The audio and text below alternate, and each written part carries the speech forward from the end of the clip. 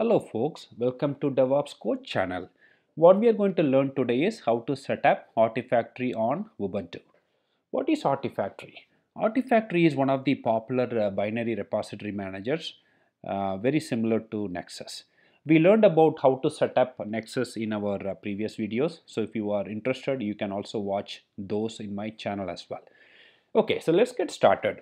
So Artifactory is, it's an open source based on Java as well, okay, which is highly used for storing artifacts. In fact, you can also use Artifactory for storing your Docker images as well. Okay, I'm going to show that in different video.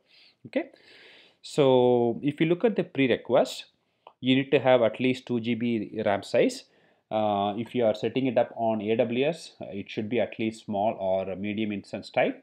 Okay, and then you also need to open port 8081 and then 802 as well. So 8081 is mainly for making REST API calls to Artifactory, and then 8082 is for UI and other product APIs.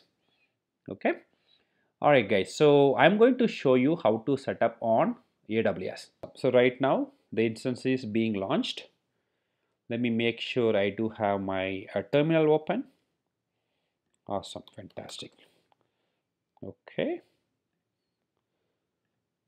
So as you can see here, right, I am installing default JDK, which is JDK 11 for Ubuntu 04, and then I'm going to download from this website, download the keys, and then I'm going to add into the repository. Finally, I'm going to update the package, and then we are going to install Artifactory, and then we are going to set it up to run as a service and whatnot, and then we are going to access it on 8081. Okay, so let's get started here, guys. Okay. Let me first connect to this instance.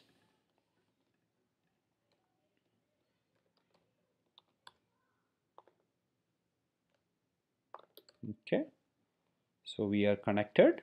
So let's start with updating the package, as this is a brand new instance, right?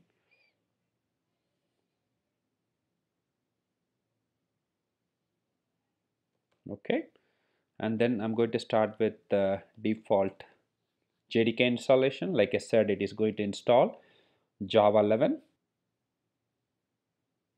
Okay, so Java got installed. You can quickly verify that. Yes, so we have JDK 11. Awesome. And let's download the Artifactory repository keys.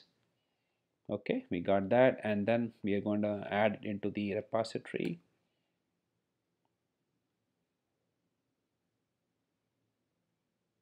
Okay, so let's update our packages. Fantastic. And then you can install Artifactory open source edition like this. Wow, you see here, so Artifactory got successfully installed. So let's clear the screen. And then you can just make sure you are starting the service, and then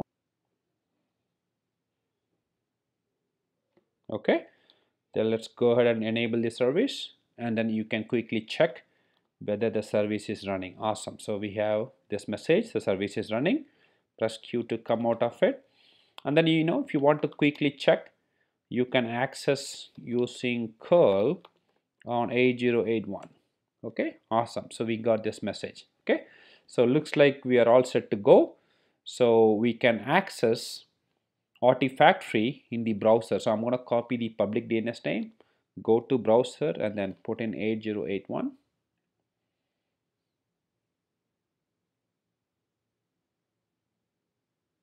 Okay, so the default username for Artifactory is admin, and the default password is password. Okay, let's go ahead and say login. You don't have to save it. Click on get started. So you need to reset your admin password. So however you are comfortable, based on the password policy, whatever you wanted to choose, you can set up the password the way you wanted. Okay, let's go ahead and click on next.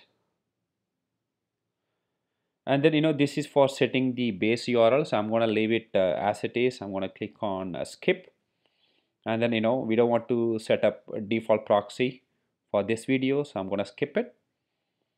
And then these are the repositories you wanted to create, right? So yeah, obviously you want to have a generic repository. You want to store this type of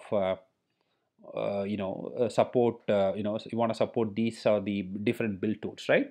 So we're going to pick up all of these and then click on next. Okay, as you can see here, these are the repositories created already, right? So if you are a Java guy, you can actually make use of the Java Maven repositories. Okay, awesome. Let's go ahead and finish it. That's it, guys. So that's how you set up Artifactory. Thank you for watching this video, guys. You all have a great day.